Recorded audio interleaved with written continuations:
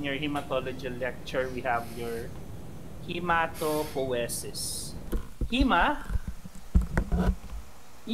referring to your blood, and poiesis, meaning to your production. Again, so meaning class, hematopoiesis refers to the continued and regulated process of blood. Again, class, take note of the word regulated. We believe in the saying that anything that is of excessive amount is bad. So that is the reason why you have to have a regulated process of blood. Now, there's a disorder known as your leukemia. Leukemia is known as your uncontrolled growth of abnormal cells. Uncontrolled growth of abnormal cells, which usually involves WBCs. So again, what type of cell is usually involved in leukemia? It's your WBC. Okay. Let's go to the next slide. Now, class, there are two theories related to hematopoiesis. First is your monophyletic, mono meaning one, or unitarian theory. It states here that class, that they only believe that there is only one stem cell or your parent cell known as your pluripotent hematopoietic stem cell. Class, sabi sa theory na to, meron lang daw isang stem cell. Itong si PHSC, si pluripotent hematopoietic stem cell, siya yung sa kanya nanggagaling lahat ng cell. So, we have your RBC, WBC, and your platelets. Ganyan ang theory niyan. Now, this was advocated by Maximo and Pappenheim.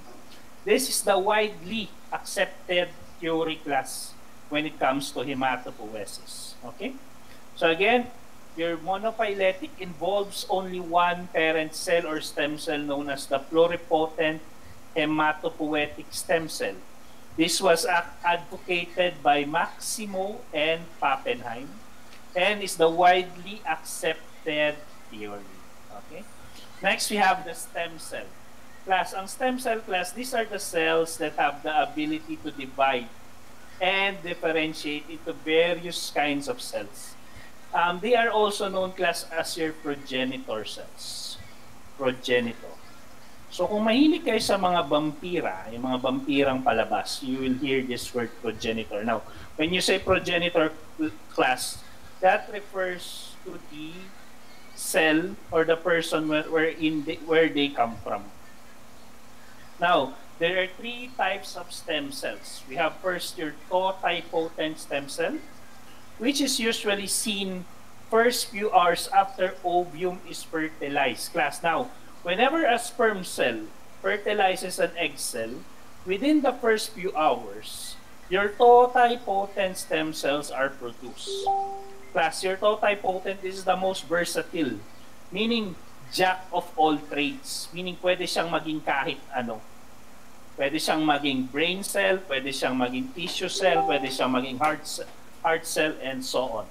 It can develop to all, including developmental embryo and placenta. So class, this is one of the most important type of stem cell. Then we have your pluripotential. This is usually seen several days after fertilization. Can develop into anything except the embryo and the placenta. And then we have your multipotential, found in adults, but limited to specific type of cells. Class, among the sources of hematopoietic stem cells sa human, yung umbilical, yung peripheral, or yung bone marrow, which do you think is the best among the three? Ano sa tingin niyo? Which do you think is the best? Please write it in the public chat or you may speak. Bone marrow. Umbilical. Okay, it's the umbilical. Now, why do you think it's the umbilical? Anong meron kay umbilical, class? Anong meron kay placenta? Anong meron kay umbilical? Why is that the best source of your stem cell? Anong meron? Bakit si umbilical cord class? Okay, wala may idea? Alright. So remember class, yung totipotent nyo, sinabi ko, di ba, siya yung pinaka-most versatile and is usually seen first few hours after the ovum is fertilized.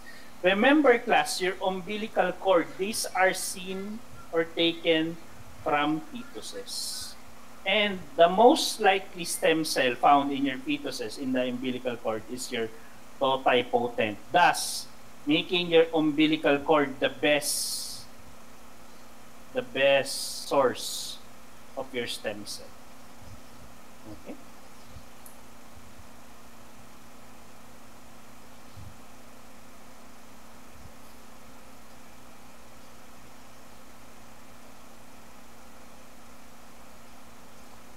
Then another is your peripheral blood, then your bone marrow. So sa mga cases ng mga patients na may cancer or may damaged body part, they usually use stem cell treatment for that. And they usually take it from the cord blood or the umbilical cord blood. Any questions? All right. Then we have the second theory class, also known as your polyphyletic or dualistic theory. They believe that there is a separate and distinct stem cell compartment for each of the blood cell. So dito sa theory na to class that was suggested by Sabin, meron daw kayong dalawang progenitor cell. Tapos kada isang progenitor cell, ito si RBC, dito naman si WBC. Yan. So this is not accepted class. Okay. Alright class, ganito yung itsura nung monophyletic theory niya. So this is your PHSC. They divide into different cells and so on and so forth. Yun yung nangyayari.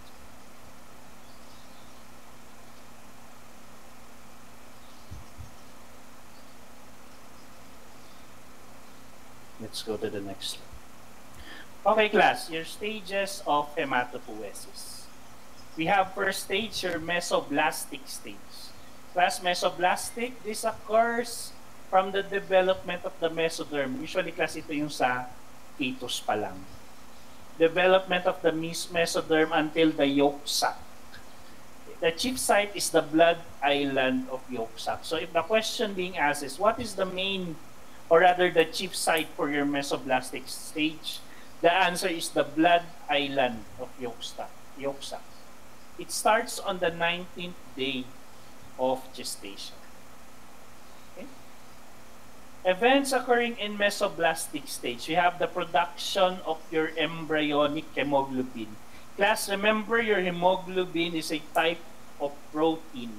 And proteins are composed of what? What is the composition of proteins, class?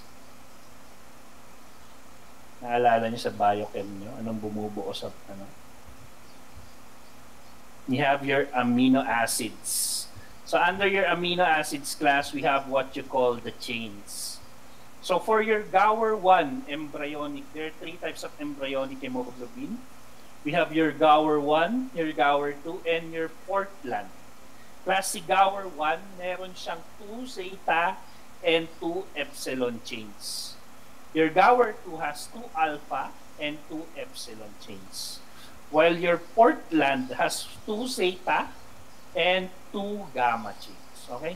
Tandaan nyo lang, class, whenever you talk about Gower, you always have your epsilon chains. Nag-iba-iba lang siya sa first chain niya, which is 2 zeta and 2 alpha. Then for the Portland, 2 zeta and 2 gamma chains.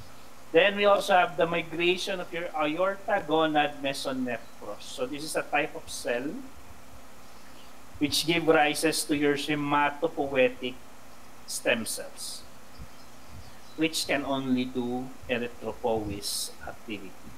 So if asked what type of activity does your aorta gonad mesonephros does, only erythropoietic activity. Okay? Any questions for the mesoblastic stage class? Yan, tandaan pag mesoblastic class, this occurs in the fetus. Starts at the 19th day of age and where the production of your embryonic hemoglobins occur. Next, let's go to your hepatic stage. So when you say hepatic class, this involves your liver. It occurs at the 2nd month of pregnancy and declines until the 6th month. Declines until the 6th month of pregnancy. Starting on the 3rd month class, your fetal liver becomes the main site of your hematopoiesis. Again, class, from the 19th day of gestation, what is the main site of hematopoiesis? What is your main site of hematopoiesis since from the 19th day of gestation? It's your blood island of yolk sac. Very good. Now, in your hepatic stage class, the appearance of recognizable clusters of erythroblasts, granulocytes, and monocytes can be found in the fetal liver, thymus, spleen, placenta, and the bone marrow. Lymphoid cells also begin to appear. So class, dito na nagsisimula yung production yun ng mga granulocytic and granulocytic cells. Megakaryocytes are also begin to produce. So I'll discuss megakaryocytes in the future slides. Then your thymus develops your T cells. Class, what produces your B cells? Sana po produce si B cells? Anong? Bone marrow. Okay. Then your spleen and kidney also produces your B cells. Then we also have your fetal hemoglobin. So after your embryonic hemoglobin class, we have your fetal hemoglobin. Fetal hemoglobin has 2 alpha and 2 gamma chains. So pag tinanong kayo class, where does your embryonic hemoglobin form? What stage?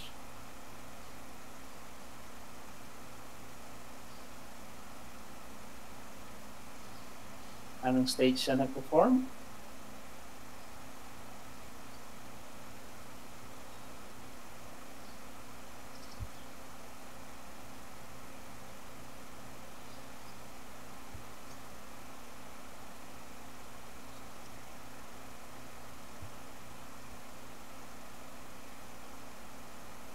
Ito na class. Ang stage.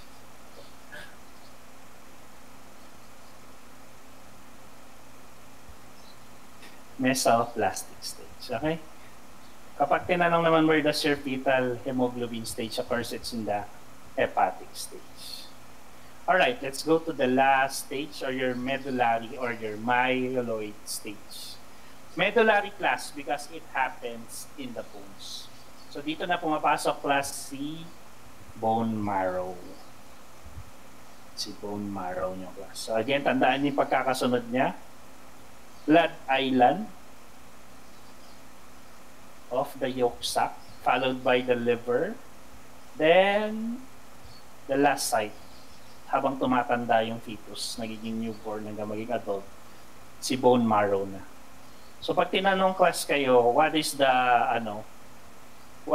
stage of hematopoiesis in the main stage when it comes to embryos? Si mesoblastic, no? Kapag fetuses naman, si liver. Kapag adults, si bone marrow. Okay? So your medullary or myeloid stage occurs at the 5th month of pregnancy until birth onwards. The chief site is the bone marrow. Events occurring in the medullary stage, we have your mesenchymal, which differentiates into structural elements. Your mesenchymal cells, these are your adult stem cells class. So here are the events occurring in the medullary stage. You have a myeloid. Class, when you ever encounter the word myeloid, it is related to WBCs. While for erythroid, this refers to your RBC. So when you hear myeloid-erythroid ratio, it is the ratio of your WBC to your RBC. So your ME ratio is 3:1.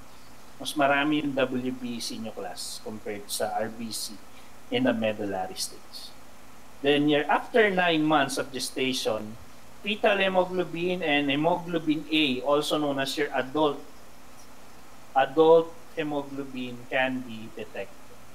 There are two types of adult hemoglobin class. We have your A1, which has 2 alpha and 2 beta chains. Your A2, which contains your 2 alpha and your 2 delta chains. Okay? So with that, if you have no questions for the hematopoiesis, any questions, concerns, none? All right, let's proceed. How are cells released from the bone marrow into circulation? So class first for RBC. Class hypoxia. Does anyone know the meaning of the word hypoxia? Hypo meaning low. So what do you think is the word? What does it mean, hypoxia class?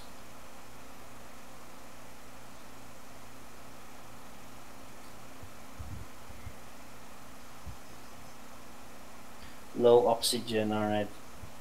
Low levels of oxygen in the body. You will have hypoxia. And class, you also have your erythropoietin. Erythropoietin class, this refers to the hormone that regulates the rate of production of your RBC. Okay? Excuse me. Then we have your WBC.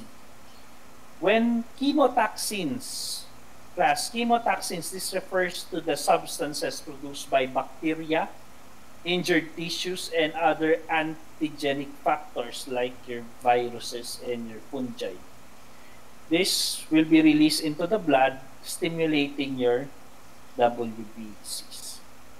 So class, when asked, what is the stimulating, what will cause the stimulation of a WBC? It's your chemotoxins. Class, what they call the movement of your neutrophils in and outside of a tissue? Anong tawag doon? What they call the movement of your neutrophils? Alright, very good. It's your diapetesis. Alright, next, let's go to your platelets. Platelets are produced and released by the shedding or disintegration of your megakaryocyte cytoplasm. So, klase megakaryocyte class, isang malaking cell yan. Puro cytoplasm siya. Now, there's a stage sa platelets na kung saan magbibiyak-biyak siya, producing your platelets. Okay, principles of normal cell maturation. So, what are the signs? Signs para masabi mo na if a cell is mature or immature. So ito tatandaan nyo, class. First is your cytoplasmic differentiation. Remember, class, sa cell nyo, you have your cytoplasm, you have your nucleus, and in some cases, you have your nucleolus. So let's analyze them. First is your cytoplasmic differentiation. First is the loss of basophilia or loss of RNA fragments. So class, usually ang cytoplasm nyo, ganyan ang itsura niya. No? Ngayon, pag nawala itong mga RNA fragments na to, they could mean more mature. Okay? More mature. Then, you have your cytoplasmic granules. So, pag more granules, the cell becomes more mature. So, kapag may mga granules siya, they become more mature. Then, elaboration of hemoglobin. Class, no hemoglobin means the younger the cell. No hemoglobin, the younger the cell. Okay? Next, we have your nuclear maturation. Structure and cytochemistry. Class, if the nucleus is round or oval, it means younger. If there is a large nucleus-cytoplasm ratio, class, when you say the nucleus-cytoplasm ratio, this refers to the size of your nucleus to the cytoplasm. So kapag mas malaki si nucleus, halimbawa ito yung cell mo, tapos si nucleus mo, class, ganito, ganyang kalaki, to the point ito lang yung cytoplasm nyo, it means that the cell is young. Okay? So again, if you have a large nucleus to cytoplasm ratio, you have a younger cell. Then, nuclear chromatin-rich DNA. So sa nucleus nyo, class, may mga chromatin dyan. Kapag marami yan, it is definitely mas younger yung cell nyo. Then chromatin strands are coarse and clump. You have your mature cells. So, ganyan siya. Kapag marami yan, mas mature yung cell. Then, kapag yung nucleoli mo is decrease or absent, you have a mature cell. Then you also have to consider the reduction in the cell size. The smaller the cell, the more mature it is. Okay? So how do you find hematopoiesis? The topic hematopoiesis. Alam niyo class, when I was taking this subject dati nung college ako, sa lahat ng part ng Hema 1, ito yung pinakaayaw ko. Siya yung pinaka-boring at siya yung may pinakamarami kang i-memorize. But sadly, this part, itong part na to, specifically this, tinatanong ito sa board exam. May tanong sa amin doon, if I recall, the cell is usually younger if they have this type of nucleus. Tapos may mga choices doon na hindi ko na maalala yung specific choices, but it's being asked yung mga ganito. Alright, next we have to consider the bone marrow class in your erythropoiesis. So again, kapag embryo ka, you have your blood island. Kapag fetus ka, we have your fetal liver. And then kapag adults ka, the main site will become your bone marrow. Okay, your bone marrow class is found in the cavities of your cortical bone. You can find it in the sternum, the ribs, the vertebrae, the skull, and the pelvis. Sino mahilig kumain ng bulalo? Christian na yun, hindi ka mahilig sa bulalo. Hindi ka mahilig sa bulalo. Bawa. Okay, class. Si bulalo, class. If na-notice nyo ganyan yan, meron siyang taba dito. So that is your marrow. Yan yung one. Alright. Now, there are two major compartments sa iyong bone marrow. We have your red bone marrow, which is the hematopoietically active class. So meaning, this red bone marrow, this is the part of the bone marrow that continuously produces your cells. It is composed of 40 to 60% ng entire bone marrow. Then we also have your yellow bone marrow, which is composed of your adipocytes. Class, what are adipocytes? Ano sila? From the word adepo. Ano sila? You have your fat cells. These are your fat cells class. Which is from the term yellow kasi ang kulay nila is fat. Or the color of fats is yellow. With the adipocytes, it has undifferentiated mesenchymal cells and macrophages. It is usually 10 to 50%. Class, during infancy, kapag si baby na infant pa or fetus, all bones, yung mga newborn, all bones are usually composed lang ng red bone marrow. Pero kapag dating nila ng age 5 to 7, yung adipocytes, nire-replace na nila yung red bone marrow. Again, class, during infancy, kapag infants pa lang, mga newborn, all your bone marrow are red marrows. Pero pagdating niya ng ages 5 to 7, doon na siya nagiging yellow bone marrow.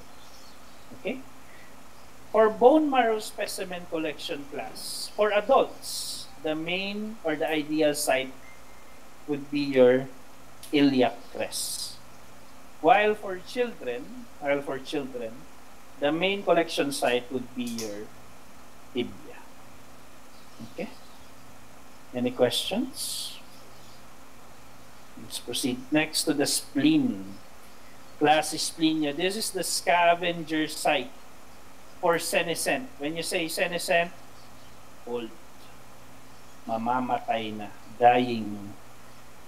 Old, dying. Class, it is also known as the graveyard site of the body. So dito yung mga tapunan, class, na mga mamamatay, mga old cells sa spleen nyo yan. Now, how does spleen remove yung mga namamatay?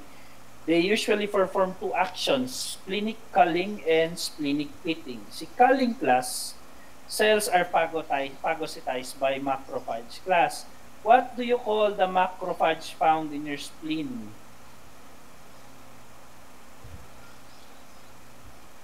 Tapos anong tawag niyo doon? Alright, very good. It's your littoral cells. Then we have your splenic pitting, wherein your littoral cells to remove yung mga cell inclusions to sa cytoplasm, kinakain niya. Parang yung pinipitas-pitas yan. Then, a reminder class, 30% of platelets are stored in your spleen. Okay? Let's proceed to the next. We have also your myeloid or your erythroid ratio. So, ito ulit tayo class. ME ratio, again, is the WBC to RBC ratio sa body natin. It compares the granulocytic precursors to your erythroid precursors in the bone marrow. So class, the normal ME ratio is 2:1 to 4:1. Na-notice nyo class, laging madami yung mga myeloid, no? Yung mga WBC na precursors. Then kapag may infection, it rises. It becomes 6:1. Then again, sabi ko nga, pag leukemia, there is abnormal development of cells specifically related to the WBC. It becomes 25:1. You have your increased ME ratio, which is seen in your myeloid hyperplasia, as well as your erythroid hyperplasia. Decrease naman ang ME ratio nyo sa myeloid hypoplasia and your erythroid hypoplasia. Alright class, before we proceed to the erythrocyte life stages, pahinga muna tayo. So how do you find the topic? Kumusta ang how do you find hematopoiesis? Miss Lau, what are your anong nararamdaman mo sa lesson na to? Masaya ka ba? Are you happy? Ikaw Christian, masaya ka ba sa topic natin? Loading pa. Yeah. Loading. Yeah, it's okay. Loading talaga yun. Nakaka-stress. Nakaka-ano kasi. Dahil ang dami niyang i-memorize. But nonetheless, kaya niyan. Multiple choices naman ang quiz niya. Medyo dadalian ko next quiz kasi ang dami nito. Mamaya naman i-memorize yung lahat dahil natatakot kayo lahat statements. Tapos syempre pag statement kailangan nyo alam nyo diba yung kung totoo o mali.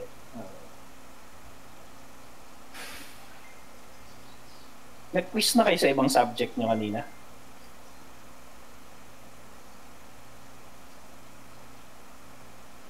Sige, ipopost ko yung recording. Wala pa kayong quiz kanina sa ibang subjects? Grabe, ako lang pala nagpa-quiz. Excited. Then, by the way pala class, nag-usap pala kami ni Dean. Required pala magbigay ng homework sa lecture. So, I will be giving homework soon. Hindi ko nang alam ano. Anong subject yung quiz niya, Miss Johnson?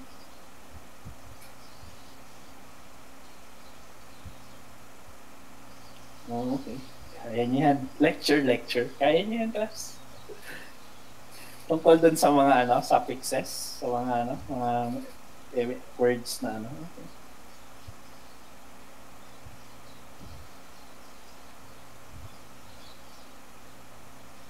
Okay, let's continue. We have 13 minutes. Okay, class, let's go to your erythrocyte life stages. Class, the first erythrocyte life stages na may encounter nyo would be your rubriblasts, also known as your pronormoblasts.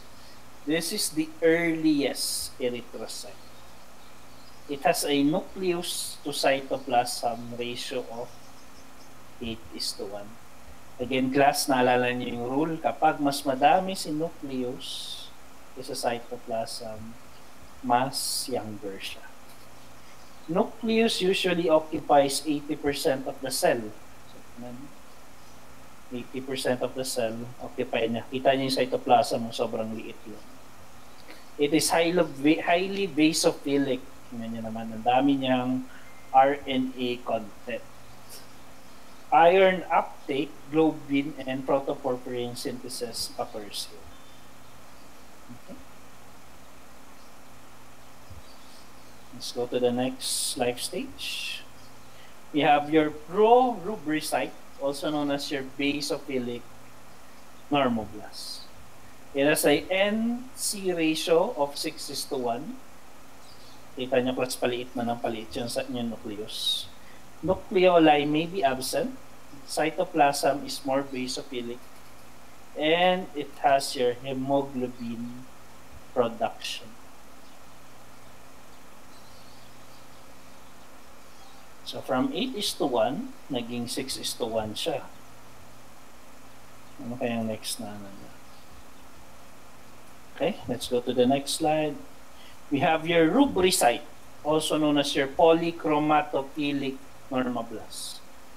Again, your NC ratio becomes 4:1. So from 8:1, 6:1, naging 4:1 na siya, class. Wala na siyang nucleoli.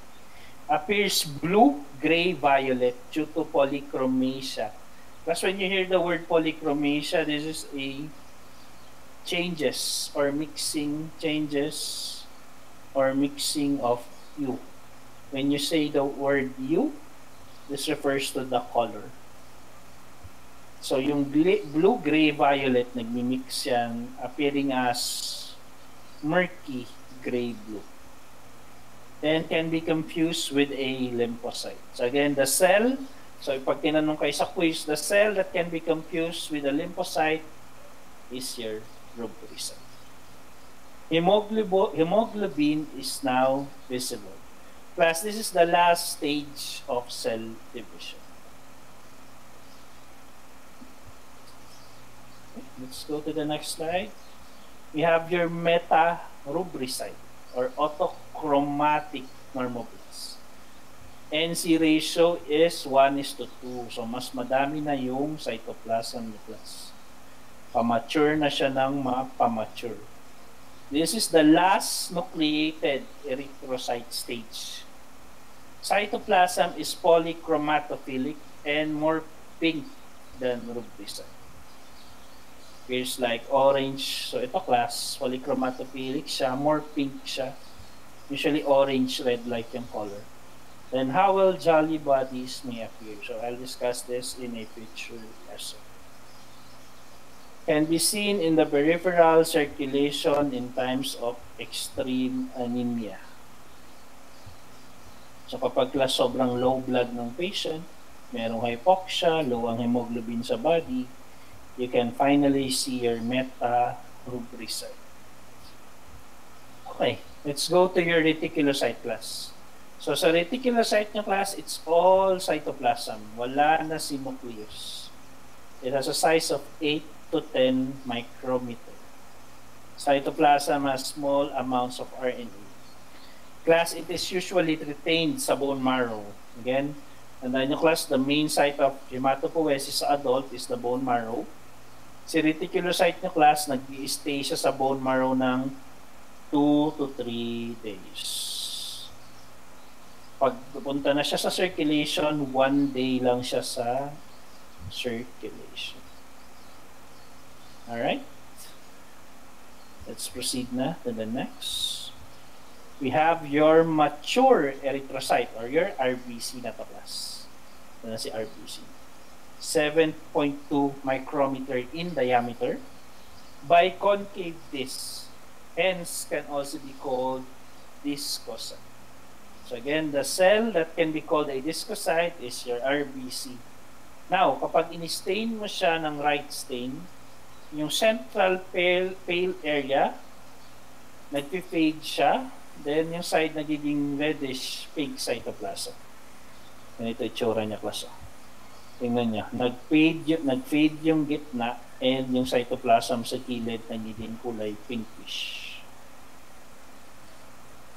Lifespan ng RBC nyo, class, is 120 days. 120 days. Class, your RBC production is stimulated by the hormone si erythropoietin. So si erythropoietin, class, this is produced by the kidney,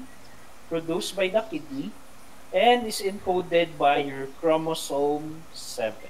Chromosome 7. It is regulated by the Janus activated pyronase kinase 2, also known as your JAK2, which is then maintained by prostaglandin and renin. Class sa AUBF nyo, have you discussed renin? Na-discuss ba sa inyo si renin class sa AUBF? Na-discuss? Wala pa. Okay. Sige. This is one of the most important topic din na madidiscuss sa inyo. Relates kidney. Now, we have your actions of your EPO. It reduces the time of maturation in the bone marrow. It prevents apoptosis. Class, when you say apoptosis, this is your program cell death. So remember class, yung mga cells nyo may mga lifespan yan. Now, once they reach that lifespan, they will automatically die. You have your program cell death, also known as your apoptosis. EPO allows the early release of your reticulocytes from the bone marrow. Then we have your two types of release. So you have your regular shift reticulocyte, which is the early release in the bone marrow. Then when you have an infection, we have your stress reticulocytes, which is released during pathologic conditions. Okay? Any questions or discuss? Right, let's finish the next. So, class, ito yung mga itsura nila. You have your pro-normoblasts. Laki ng ano, 8:1. 6:1, 4:1, then you have your basophilic normoblasts, your polychromatophilic normoblasts, your orthochromatic, your reticulocyte, and lastly is your erythrocyte. Kasi ang madalas nyo lang na possible, pwede nyo makita sa smear, sa peripheral blood sa smear, itong tatlo. Ito, para makita nyo to, you have to perform a bone marrow collection.